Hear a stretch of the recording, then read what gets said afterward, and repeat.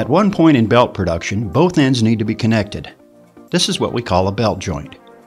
Generally, we separate between two different belt joints, the butt joint and the overlap joint. For an overlap joint, the grit is taken off down to the backing on one end, while the other one is scuffed and both are glued together. When creating a butt joint, both ends are scuffed, glue is applied, and splicing tape is used to put both ends together.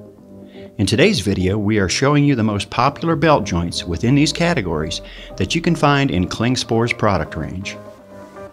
One of the belt joints that you will find a lot is the number 4 joint, the butt splice, in which both ends are butted together and joined by high-strength tape allows running the belt in both directions for greater belt life and convenience. Belts with this joint are used for a large variety of applications. A similar belt joint is our number 3 joint. The only difference is that the ends are cut in a zigzag. This joint is ideal for the glass industry and available in grits 80 and finer. On very fine cloth belts, the T-joint finds use. This is a top-skived number 4 butt joint for platen sanding operations on wide belt sanders 150 grit and finer.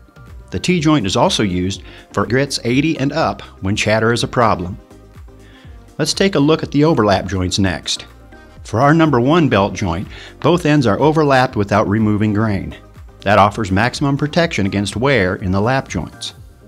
It's a standard joint for pump sleeves, but you can also find it on belts for soft contact wheels, slack of belt operations, or on wide paper belts in 150 grit and finer.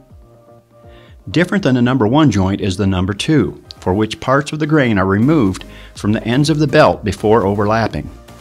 This ensures smooth running over platens and hard contact wheels for cloth belts 80 grit or finer.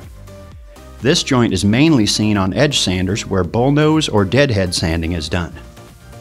The last joint we want to introduce you to is the number 6 joint.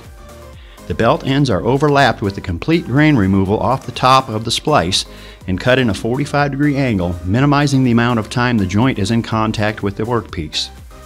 This special belt joint comes into place for applications that require a highly conformable joint area, such as mold sanding. The belts KLINGSPOR offers are always equipped with the most suitable belt joint for your application. Nevertheless, knowing the difference helps you to understand your abrasives and improves your sanding process.